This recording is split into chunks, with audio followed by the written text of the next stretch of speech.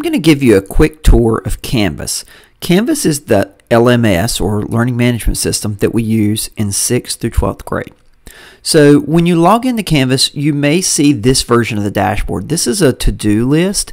I don't find it very helpful because you may miss a lot of the material your teacher's trying to get to you. So the first thing I would do is go up here to your three dots and change it from list view to card view. Card view will show you all the courses you're enrolled in. And I have a lot of courses right now, but I'm going to pick one of my courses. And I'm going to go to my rocket science class. I might also have an English class and a math class, but I'm going to go to my rocket science class by clicking here.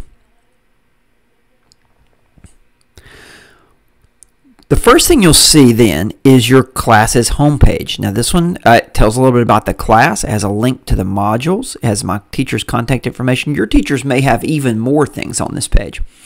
Also, if your teacher sends you an announcement, it will appear up here at the top of the page. So I'm going to go to modules so I can see what my work is for this week. Now you'll notice you have a modules link here, and your teacher may also have a button on the home page to go to it. So either one, I'm going to click and I'm going to go to modules.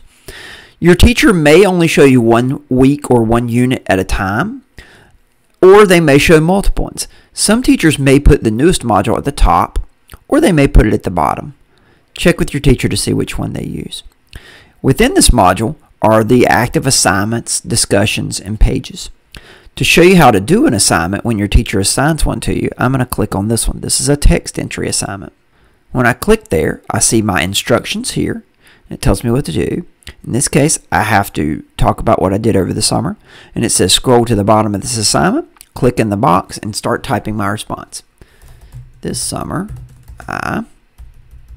when you're finished, you're going to go down here to the very bottom and you're going to click Submit Assignment.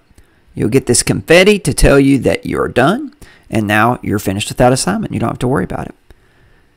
Going back to modules, I'm going to show you another kind of assignment. Sometimes your teachers will have you turn in your assignments on paper. Those kind of assignments may still be in Canvas, but there's no Submit button. So you just do those on paper and follow your instructions and turn them in.